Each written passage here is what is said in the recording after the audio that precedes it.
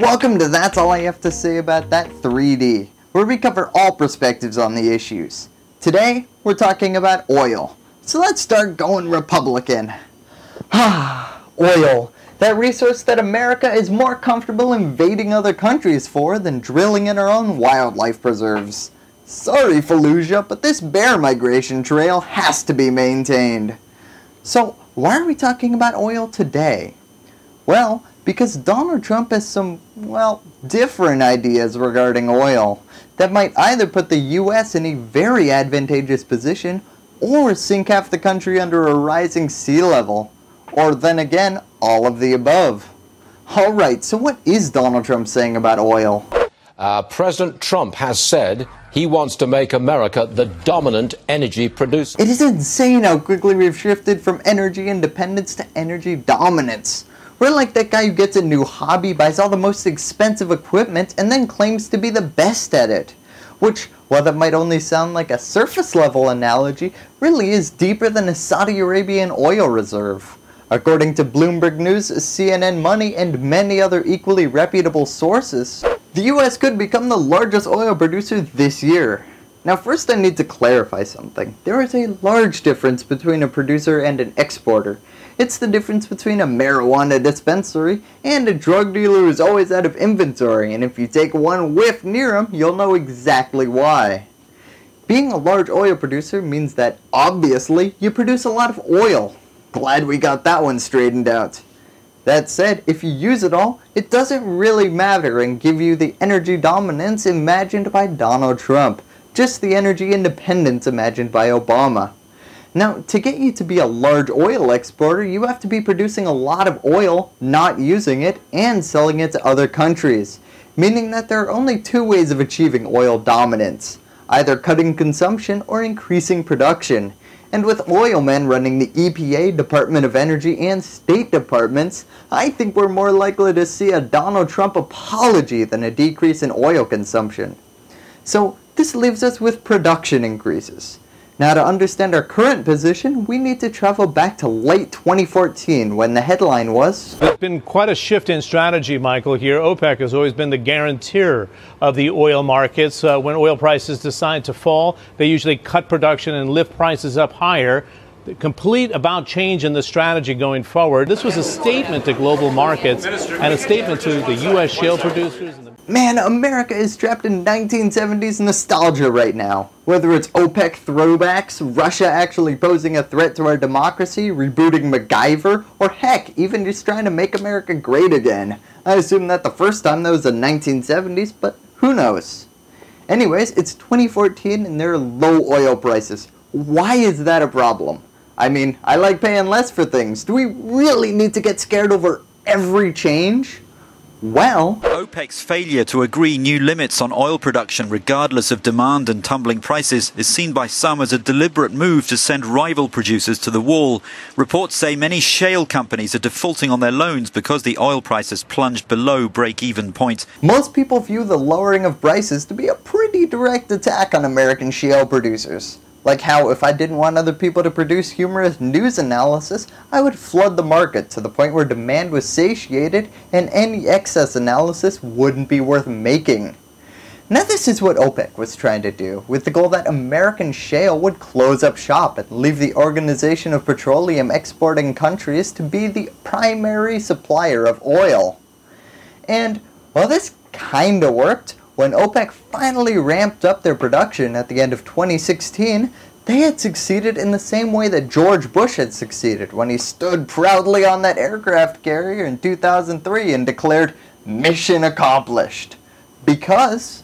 It was late 2016 and OPEC producers reached the first deal to cut production since the financial crisis. Prices quickly rebounded above $50 a barrel, but it wasn't long before those efforts to reassure markets was overpowered by a tug-of-war between two competing factors.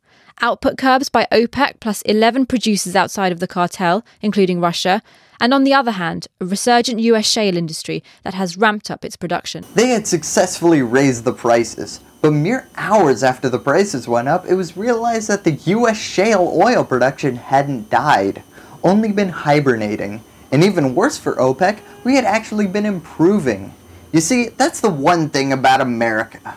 No matter how environmentally terrible, economically irrational, unsustainable, or dangerous it is, there is no way you're gonna stop us from drilling into the ground and getting those sweet, sweet fossil fuels. Instead, because the prices were so low, our shale companies got smarter and leaner. It isn't any longer, And one day he was shooting at some food, and up through the ground come a bubbling crude oil, that is, black gold. a method that lasted a surprisingly long time. Now, because of smart technologies and new drilling strategies, we can dig deeper, and it takes a lot less luck than just pot-shotting rural Texas and hoping for the best. So this brings us to today, where through grit and innovation, our shale companies lasted the storm and prices have gone back up. The last October, American imports were 2.5 million barrels a day. Now, that might sound ludicrously high considering more than a million of anything per day sounds pretty absurd. This was the lowest rate of imports since 1973. And, what could have been lowering our imports in 1973? The Middle East war produced developments all over the world today. The oil-producing countries of the Arab world decided to use their oil as a political weapon. They will reduce oil production by 5% a month until the Israelis withdraw from occupied territories. Alright, so our imports were lower in 1973, but not because of anything proactive that we had done, but because we were in political timeout for supporting Israel. So this is all to say, we haven't had these oil imports this low in a long time. Additionally, the US government forecasts that the nation's production will climb to 11 million barrels a day by late 2019, a level that would rival Russia, the world's top producer. Furthermore, our oil exports will soon rival those of Russia, and look at that percent of oil exports! My gosh, their exports are about as diverse as the Trump voter base. The potential that America could export more than Russia is huge. It's like finding out your country can beat China in making humans, or Greece in producing debt. So this brings up two questions in my mind. First, why is this good? I mean, most people probably couldn't even imagine the US suddenly becoming one of the largest exporters and producers of oil after decades of talk about just energy independence. First, this is kinda perfect for any America First diplomats who really did want to have to deal with the Middle East. But they can disregard them now because they no longer control a pretty crucial mechanism to our economic future. Another key piece to this puzzle is having the ability to control the price of oil without being constrained by OPEC agreements. We can also use this as a major punishment for countries like Russia and other OPEC nations. You saw that more than 50% of Russian exports were oil and natural gas, so if we were able to control some of the supply and subsequently some of the price, Russia could say das vidanya to their GDP growth. And what can they do? Well, not much besides make like a high schooler and complain about it on Facebook. Although, they might use thousands of bots. Now this could be particularly important because as Bloomberg reports, Russia uses their oil revenue to finance their foreign interventions in Ukraine and Syria. So if we could take control of their financing for offensive strategies, that could have a huge impact on the geopolitics of Europe and Asia. And all of this isn't even including the shot in the arm to GDP, taxable revenue, and job creation, which is a pretty good side benefit. So this brings us to question number 2. How can Donald Trump raise oil production at higher rates than Obama did? Well, first, let me tell you, Obama was by no metric bad for the oil industry. Right now, American oil production is the highest that it's been in 8 years. That's right, 8 years. Not only that, last year we relied less on foreign oil than in any of the past 16 years. That is not something most people would expect to see Obama bragging about. That would be like hearing Bernie Sanders talking about how he made a killing on the stock market. So, what has Trump done and is continuing to do to give us huge increases in oil production? Well, I kind of thought that this was going to be where the controversy train was going to pull into the station, because some people are not a big fan of, well, anything that Donald Trump touches, because everything he touches seems to go to hell. He's kind of like the reverse Midas, which is kind of ironic for a man whose every room looks like a blind Midas was trying to feel his way out. So what is Donald Trump doing? Well, first, he's increasing offshore drilling, an endeavor that Fox News praised and then immediately recognized the futility of. I think this is a wonderful thing. Get out there and get the resource, which is ours. It belongs to us. But I don't think we're going to see much drilling with oil prices at $60 a barrel. Okaying more offshore drilling might be like okaying the collection and sales of moon rocks. It wasn't the fact that it wasn't allowed that was holding people back from doing it. Trust me, if the oil industry wanted that to happen, it would have happened a while ago. Moreover, Trump is also trying to shrink a few federal monuments, but that's not really going to lead to the massive boost in production we would need to have record-setting numbers. Honestly, most of it comes down to technology. We have just developed better shale technology that'll allow us to pull more oil from each well than we could have done in the past, which definitely lessens the perceived environmental impact from the act of extracting more oil from the ground. Now, to sum up the Republican position, I will leave it to Reuters. The economic and political impacts of soaring US output are breathtaking, cutting the nation's oil imports by a fifth over a decade, providing high-paying jobs in rural communities, and lowering consumer prices for domestic gasoline by 37% from a 2008 peak. Well, now to the other side, because in breaking news that's surprising nobody, the New York Times isn't exactly raving about this whole thing. Now, just a fair warning, unlike everything I've reported so far, this New York Times article that I'm basing most of this off of did come from the opinion section, but it does focus more on economics than morality, so I feel comfortable talking about it.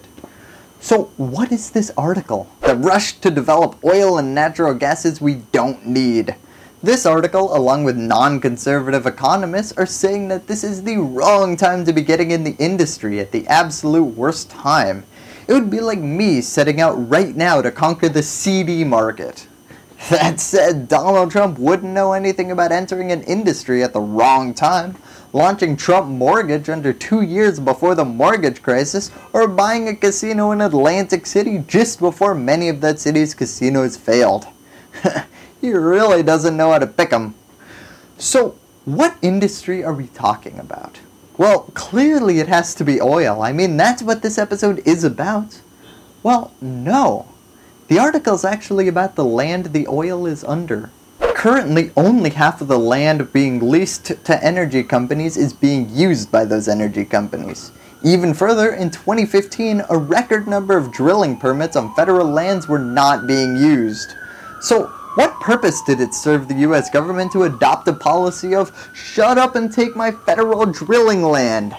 At this point, it's like giving the former Olympic gym coach an additional 1 year of prison time on top of the 175 he already has for parking tickets. There's no way he's going to get through what he's already got, so why even bother? Even further though, when the federal government auctions off land that nobody needs or intends to use for years or even decades, people aren't really opening up their pocketbooks to pay top dollar. In fact, last year, the energy industry bid on 1/3 of the federal land put up for auction by the Bureau of Land Management. That's the lowest bidding rates I've seen since I looked up Bill Cosby autographed on eBay for the sake of this joke. 15 items for sale and not one bid. Anyways, the federal government pushing to sell more federal land would be like China pushing to increase the number of people who live in cities by building cities in the middle of nowhere. It's just not necessary and a massive waste of land and money. Furthermore, that 2/3 of land that hasn't been sold will be sold at bargain price of $2 an acre. Now, this problem is consistent with the idea that shale oil drillers are just becoming more efficient, so there isn't the same demand for land. Combining everything we've talked about, if I had any advice for Trump, I'd just say, leave it up to the free market and don't sell land if there is literally zero demand for it. That said, let me check my #1 method for anticipating what Trump is going to do to see if this thought process will be considered. Oh no! According to the Magic 8 Ball, he's gonna sell more land. His pursuit of energy dominance includes a massive fire sale of lands that will benefit speculators who don't want to pay much up front but can leap in if the price ever increases. Thank you, and that's all I have to say about that. Hello YouTube, I hope you enjoyed that last video. For more episodes of That's All I Have to Say About That, click here. Please click here to subscribe, and remember to like below. And if you're really a fan, you can join our Facebook group. It's just a party over there.